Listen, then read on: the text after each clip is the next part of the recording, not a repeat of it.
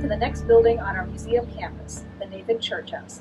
The Church House was the center of operations for the museum between 2005 and 2016.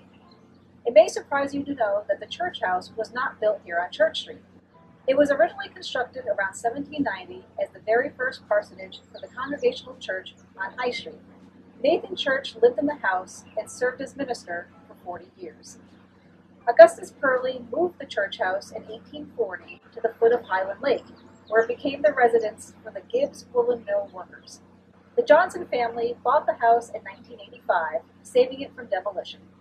They discovered a variety of murals on the walls that have been attributed to the Rufus Porter School of Painting. Johnson worked to restore some of the murals himself.